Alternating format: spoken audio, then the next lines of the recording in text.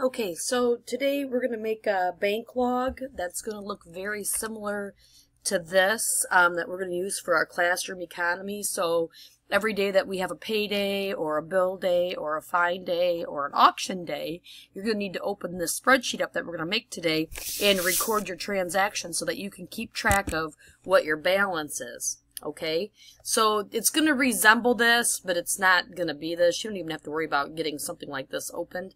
Right now, though, I do need everyone to go to your Google Drive. Okay, when you're there, click New, and then click Google Sheets. Okay, where it says Untitled Spreadsheet, go ahead and click up there.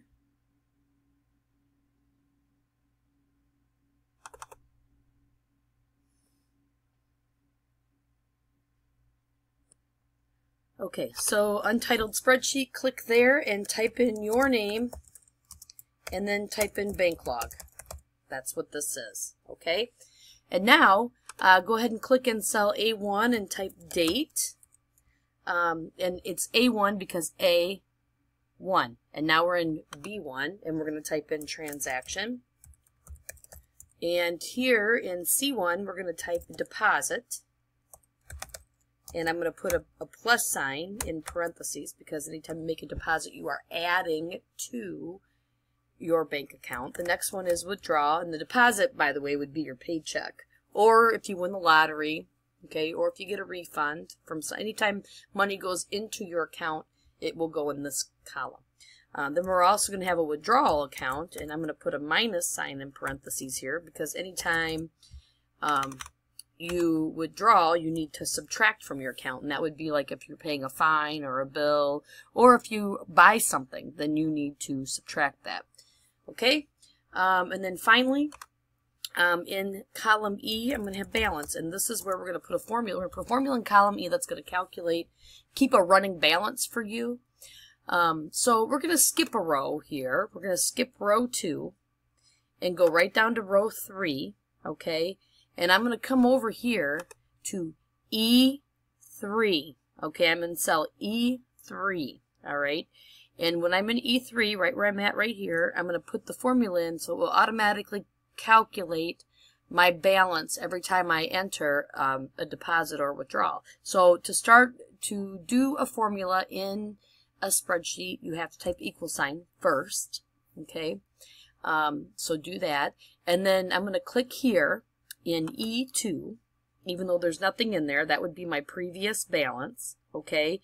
And I'm going to, once I click there, E2 shows up. You could also just type in E2, okay? But once you have E2 there, then go ahead and hit plus sign.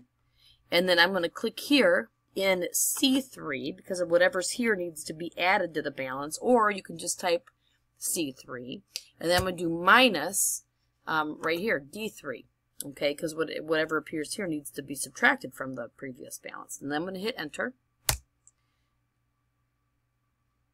Okay, and currently, you know, there's nothing here, and there's nothing in either one of these cells that we're referencing, so that will be 0. Okay, you'll see how that changes in a second. What I want you to do now, though, is click on this cell, just like this, and you should see in the formula bar the formula. So that's what it should look like. If you're having difficulty with the whole clicking thing and entering the formula, right now, just click in cell E3 and type equal sign E2 plus C3 minus D3. Okay? And then once that's in there, I'm going to point here at this little handle, and I get this big black plus sign. I'm going to click on that when I get the big black plus sign, and I'm going to drag down a long ways. Look at my row numbers on the left side of my screen. See how I'm going all the way down. We'll just go to like right around 200, okay? And let go. And now that just filled that formula all the way down. So now I'm going to page up to go back to the top, okay? One other thing I want to do here is column C, D, and E should be formatted as dollar amounts because that's what they are. So I'm going to point here at C3 and I'm going to click and drag over to E3. And then I'm going to click and drag all the way down to like 200 or wherever it is I went before. It's way down. Probably don't even need to go that far, but whatever. Okay, so you get them all selected here. Notice the left side, my numbers are still moving. Okay, so we get them all selected right around 200, and this is good enough. Then while these cells are selected, come up here and click on the $sign.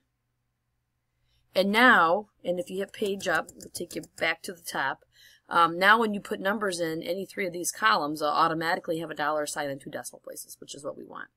So let's do a sample transaction. Let's say it's payday, okay? And I'm making this up, okay? But on actual payday, this is how you'll enter it. So 1/27/2017. Let's say that's the day we get paid.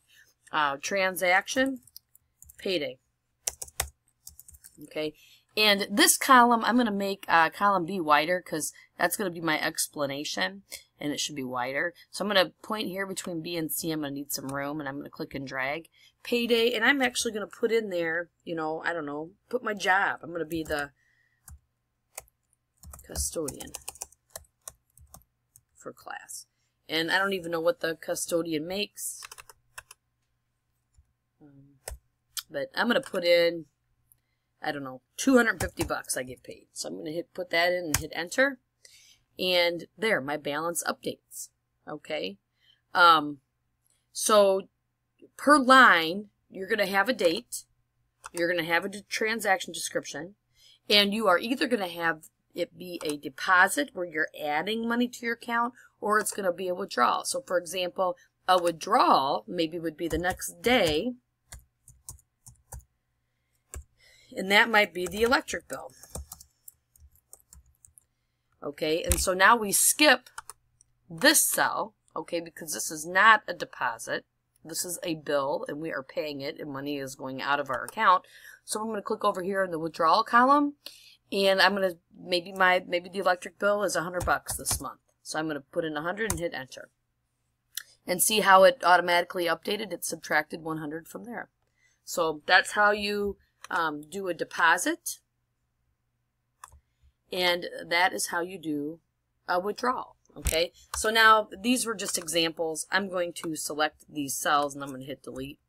So right now, this is what your spreadsheet should look like. Okay, and once we get going, you're going to put your first transaction here in A3.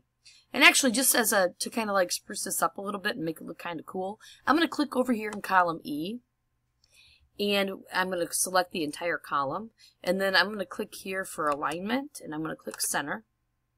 Okay, and then I'm also going to fill this column, instead of having it be white, I'm going to fill it with a color.